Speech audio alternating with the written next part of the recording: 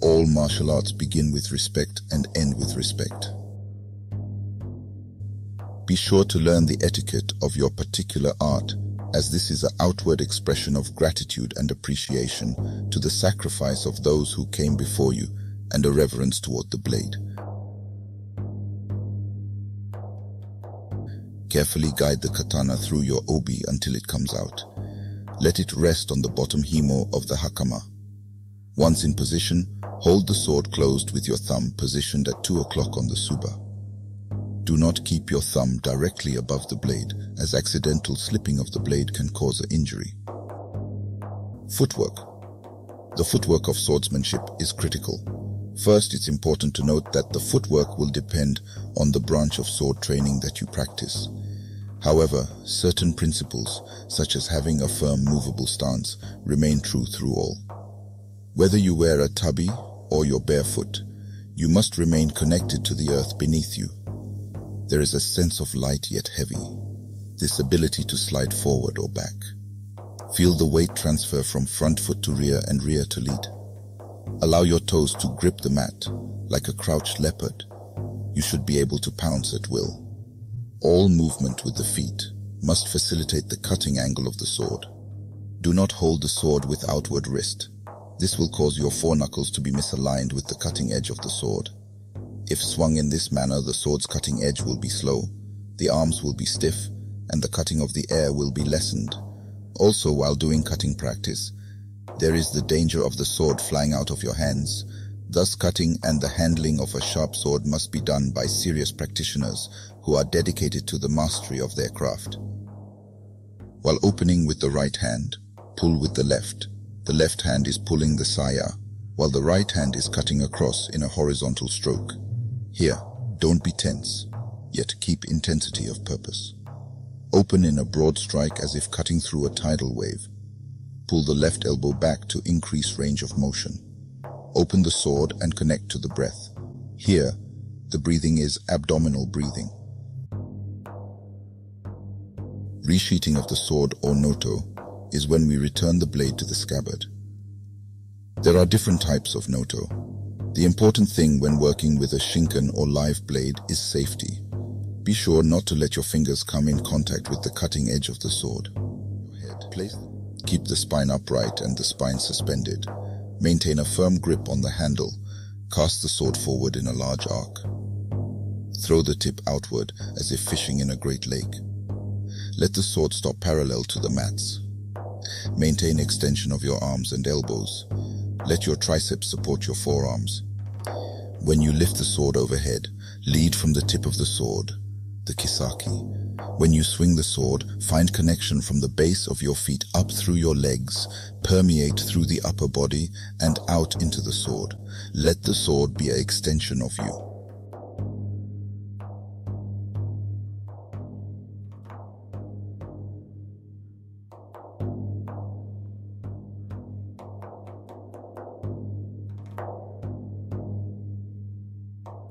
Bow to the sword and bow to the kamisa or kamidana, then bow to the teacher. Iaido practice is a meditation in motion. Please remember, the sword that kills is the same sword that gives life. This killing should not be only understood as a person. This killing is also an ending to all hindrances and distractions, to kill your own doubts, frustrations, weaknesses, impatience, and so on.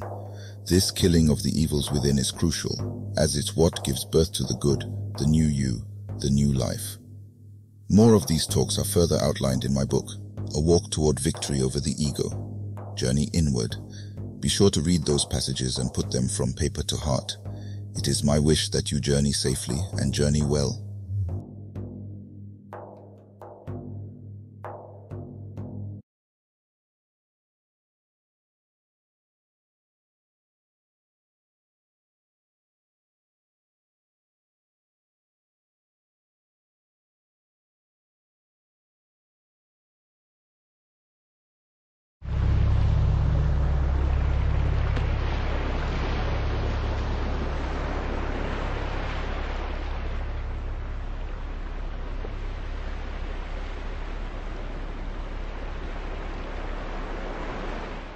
Course 1. Fundamentals and Basics.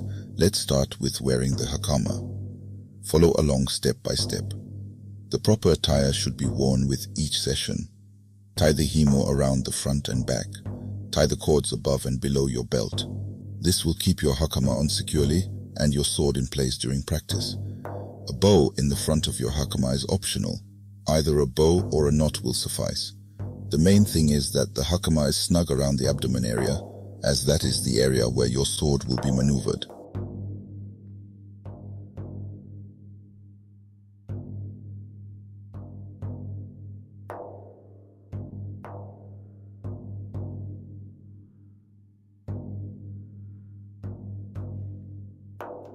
The cords of the hakama are called a himo. They will wrap around the top of your obi, then intersect and cross around the back, and then tie again in the front. Once they tie in the front, bring them around the back and tie it once again. Your obi or belt will first wrap around your keikogi. The obi should be snug around the abdomen. Keep the cords as flat as possible around the waist area. Pull all the cords snug but not too tight. Not to loose, not too tight.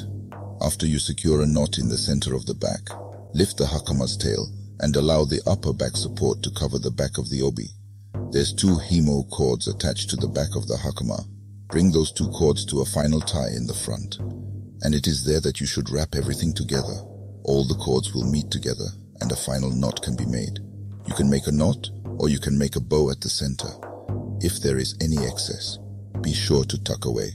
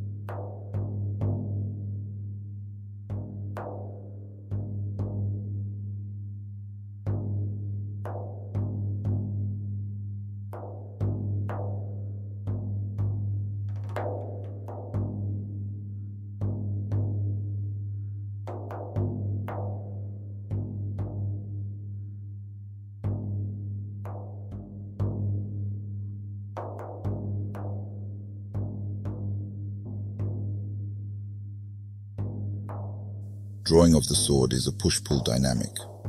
While you push with your right hand, you pull with your left. Depending on the angle of your first cut, you will twist the sheath to the angle in which you intend to cut.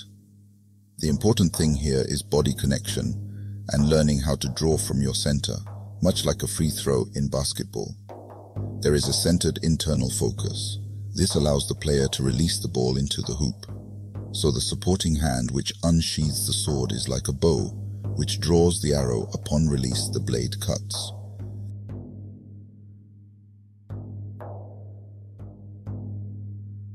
It's an important thing here to activate the pinky. As you push and pull, the final snapping of the sword is driven by your pinky. Allow your pinky finger to pull tightly against the base of the handle to cause the final sharp cutting action of the sword.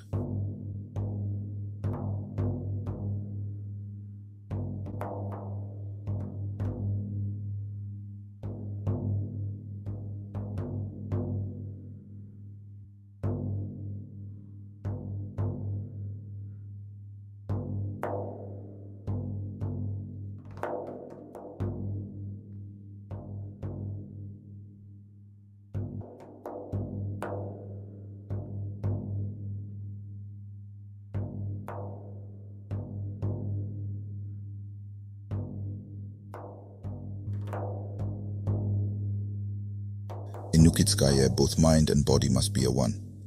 Once the body flows properly, the sword will follow. In drawing the sword, there should be the element of speed, a quick draw. However, in the beginning, emphasize good technique and proper form. Each style in swordsmanship has their particular way to draw the sword, of which they espouse.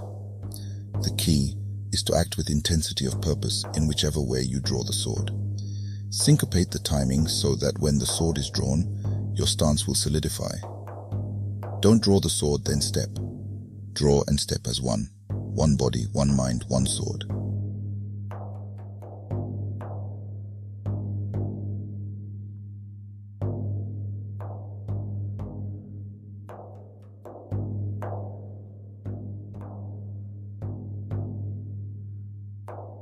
So, chiburi is the shaking off of clinging particles and/or blood to the sword. Don't make a big deal of it. However, keep the tip of the sword active and ready. Keep the motion smooth and flowing while the sword drops down. Then come to a sharp stop. Let the kisaki or tip of the sword be around the height of the knee. Then proceed to resheath your sword.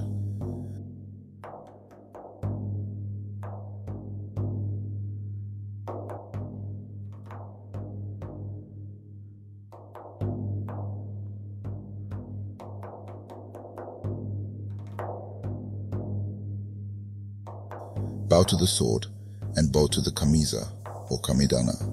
Then bow to the teacher. Iaido practice is a meditation in motion. Please remember, the sword that kills is the same sword that gives life. This killing should not be only understood as a person.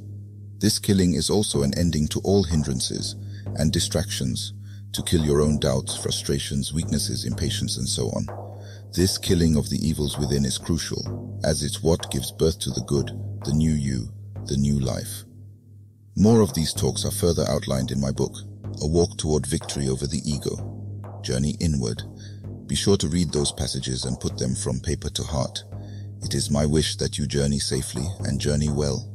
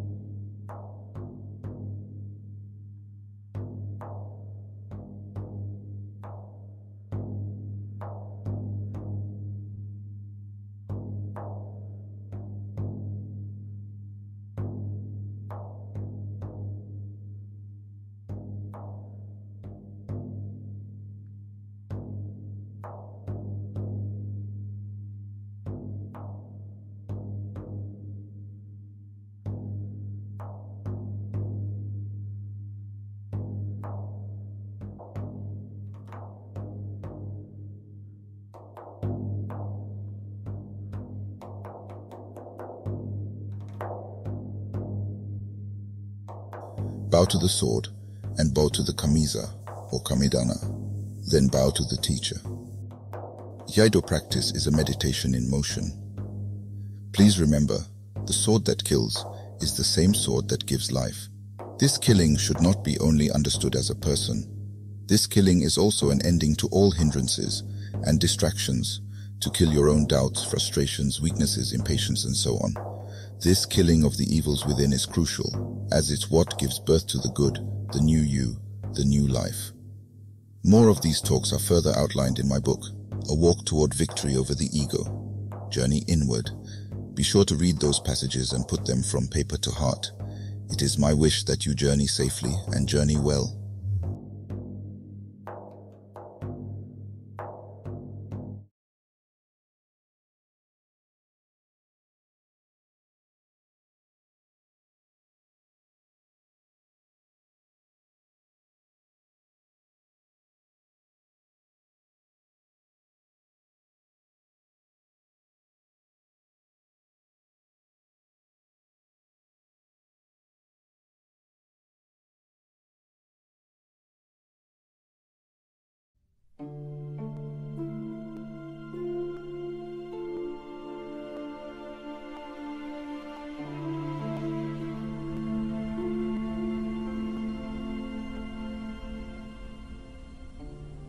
It is my stance of no stance that martial arts and the Budo tradition nourish the mind, body, and soul.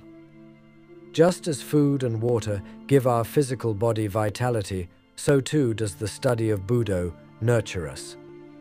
This book is for those looking to improve their life by learning how to go within, examine the ego, and merge with the infinite potential of the correct view. You, the reader, will have to take action, perform a self-examination. It will be difficult. However, in the end, you will know how to keep your center and not get taken off balance, physically and mentally. It is my stance of no stance that a person must embark on the journey of learning the martial arts in some way, either at a school or from another individual. The learning of the arts is a necessity for thoroughly understanding the writings and lessons in this book. It is my stance of no stance that you, the reader, must meditate on these words. The reader must know that these words are just the gate. Excerpt. Chapter 9. Go through the dark side. Only a man who knows what it is like to be defeated can reach down to the bottom of his soul and come up with the extra ounce of power it takes to win when the match is even. Spit fire and chew nails. Chop sturdy wood. Carry buckets of heavy water. I can only impart the concept of going through to the dark side. However, it is a personal journey that only you can take to understand fully. Also, there are a few teachings on this matter that I can impart only to students I train, those with a strong mind and people of the way. The conditioning of the martial arts is a special thing. I have seen some of the most arrogant become the most humble simply through hard training. There simply is no shortcut in terms of the conditioning that comes along with Budo training. Whether it is striking the makiwara hundreds of times, doing iron palm training for the hands, or working many boxing rounds on the heavy bag, or endless swings with the heavy bokken. The training is designed to make you do one thing: dig. You must dig deep within yourself. You must journey inward. There you will see the core of yourself. It is a quiet place, a place that generally is not visited. It is this place that can rest on the tip of a hair, yet it is so grand that it contains the whole of the universe. It is your spirit. What I have seen is that those who doubt the existence of spirit have not dug deep enough in the soil.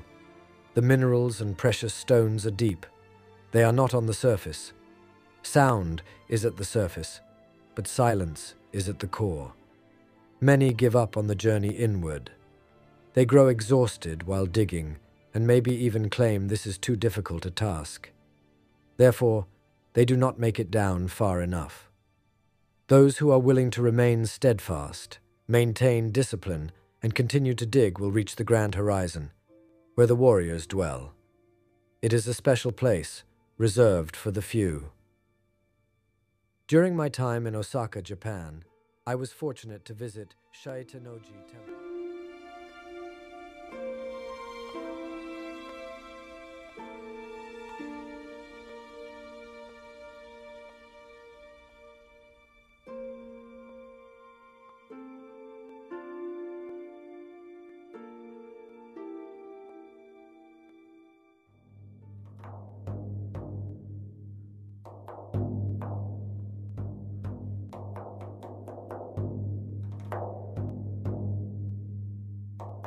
Bow to the sword, and bow to the kamisa, or kamidana, then bow to the teacher. Iaido practice is a meditation in motion. Please remember, the sword that kills is the same sword that gives life. This killing should not be only understood as a person. This killing is also an ending to all hindrances and distractions, to kill your own doubts, frustrations, weaknesses, impatience, and so on. This killing of the evils within is crucial, as it's what gives birth to the good, the new you, the new life. More of these talks are further outlined in my book, A Walk Toward Victory Over the Ego, Journey Inward. Be sure to read those passages and put them from paper to heart. It is my wish that you journey safely and journey well.